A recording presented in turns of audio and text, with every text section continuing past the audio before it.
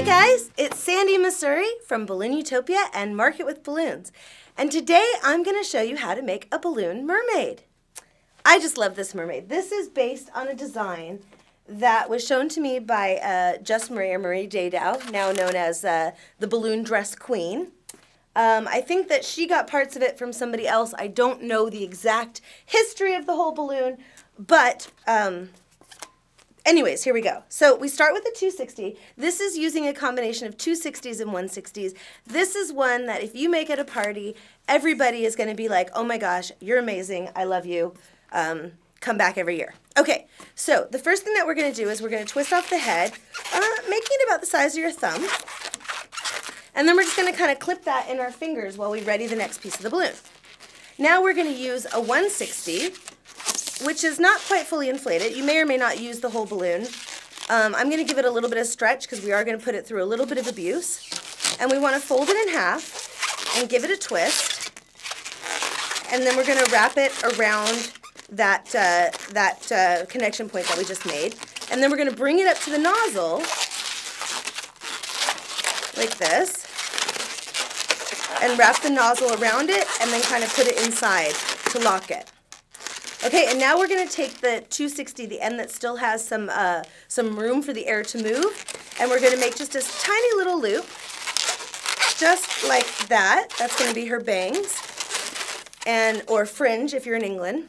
And then we're going to make a tiny little pinch twist at the top of her head, like this, and pinch and twist, and put it like that. So then we have this.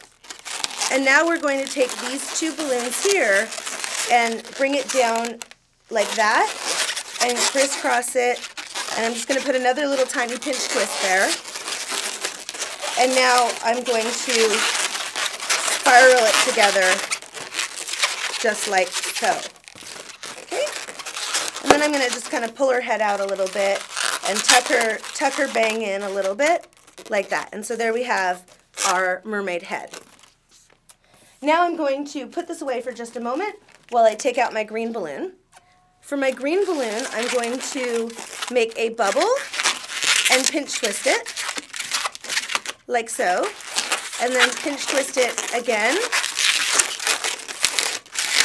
like so, and one more time. So we have 3 pinch twists. Now I'm going to come down, I guess about 8 inches or so. Basically like a little bit more than a full hand spread. And I'm going to make 2 loops. And then I'm going to bring this one back up and I'm going to spiral them together so that I have just a little bubble left, which I'm going to kind of twist around and into those pinch twists, just like so.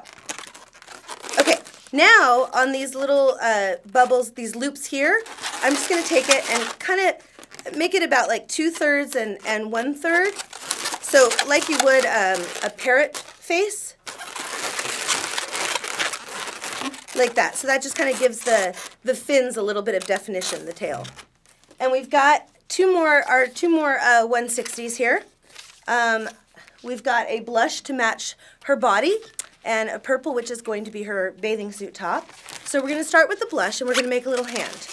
So we make a little tiny bubble, and now we're going to make a tiny little dog leg. So twist a bubble and then go back. And then just to lock it, I'm going to push it through, and then I'm going to kind of give it a little bend so it stays there. And then I'm going to come back up. So this is going to be her hand and her forearm and her upper arm. And then now I want to make a tiny little loop, and that's going to be her shoulder. And this is where we need to connect our next balloon. Okay, so you see I've left kind of a long tail on this one, and we're going to twist it around like that. Okay, now, here's where the critical part comes. We're making a tiny little bubble in the blush, and then we're mirroring it with the bubble in the purple that's slightly larger, just like this. Okay, and now I'm going to make a tiny, tiny, tiny pinch twist in the purple, just like that. Hey, and then I'm going to lose my balloon. And now I'm going to come up and I'm going to do the same thing. Again, you see we have another little bubble in the blush, and then another slightly larger bubble in the purple, and we're going to twist those around. And now we're going to come back and mirror this side with the blush. So we're going to make a tiny little loop, like that.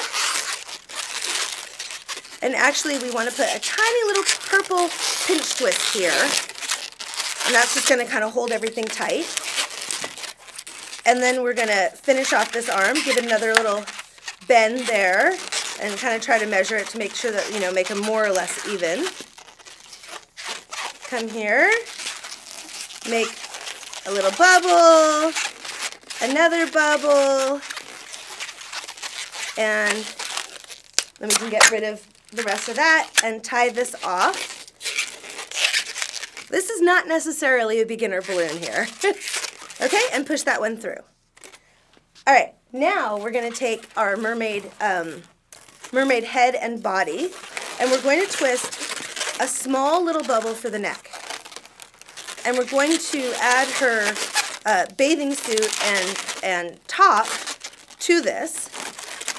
And then we're going to bring this purple one around it. So basically, we're not twisting it into the neck, we're wrapping around. And then we're going to finish this off here and make another tiny little purple bubble. Another purple pinch twist, small one, just like so. Okay, and then kind of organize everything so that everything goes back to where it's supposed to. And we'll get rid of the rest of this purple balloon. Okay, and now just kind of measure down whatever seems more or less appropriate with the tail. Okay, so we're going to twist that off, and then just twist it right into that set of pinch twists there on the tail, just like so.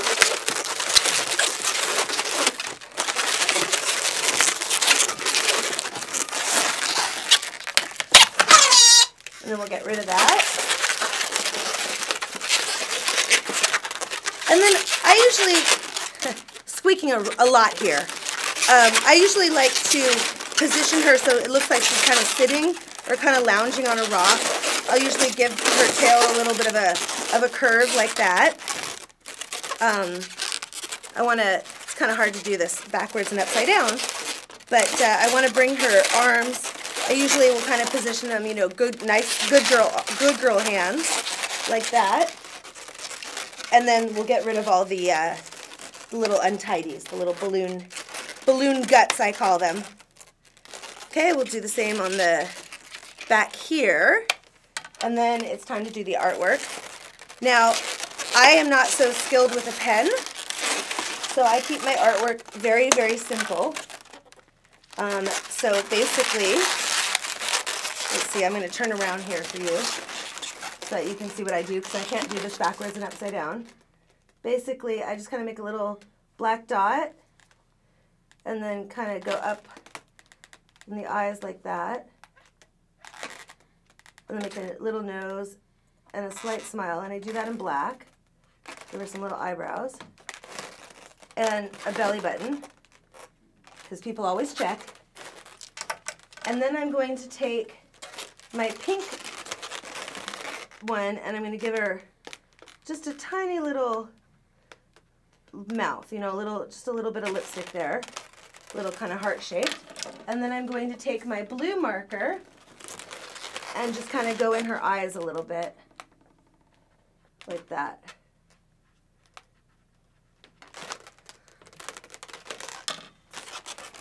And I might kind of like curl up her hair too. And there we have, let's turn her, there we go. And so there we have an adorable, let's fix that there we go. An adorable mermaid that will make any girl's day, or boy, I mean, mostly girls, but sometimes boys request it too. And yeah, so there you go. And if you like this, make sure that you subscribe to my channel. Make sure that you like this video. Make sure that you tell your friends to subscribe to my channel and that they tell their friends to subscribe. And also leave me a comment and tell me what else you want to learn. I'm making a video every single week, 52 videos a year. Some of them are small things like this, some of them are hats, some of them are giant things, basically anything and everything, balloon art, and there we go. So, until next time, Go forth and balloonify!